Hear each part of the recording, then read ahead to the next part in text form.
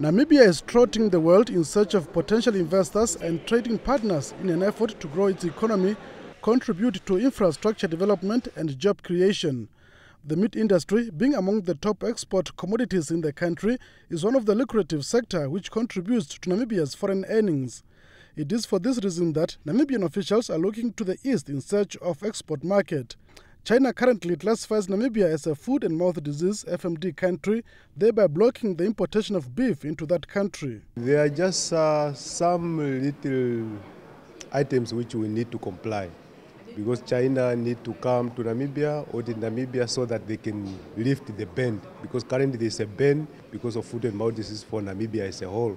But due to the animal disease status of Namibia, which is very favorable, if we have different animal disease zones, they have to come to Namibia and audit Namibia and they lift the ban on foot and mouth disease.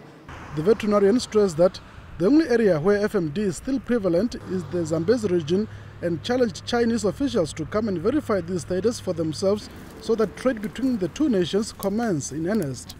Dr. Shopala emphasized that the fact that Namibia is exporting its beef to European and many Western countries, it is proof enough that the country produces quality meat.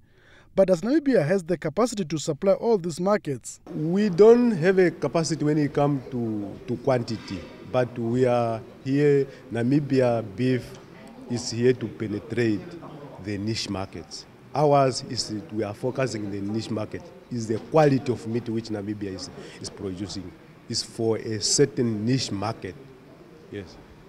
Yeah, it's not in terms of volumes, because we cannot compete with the likes of Brazil. We cannot compete with the likes of Brazil and Argentina.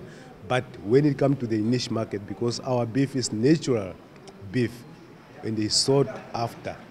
He expressed hope that with the political support shown by Prime Minister Hage Geingob during his visit to China recently, Namibia stands a chance of exporting its beef to China.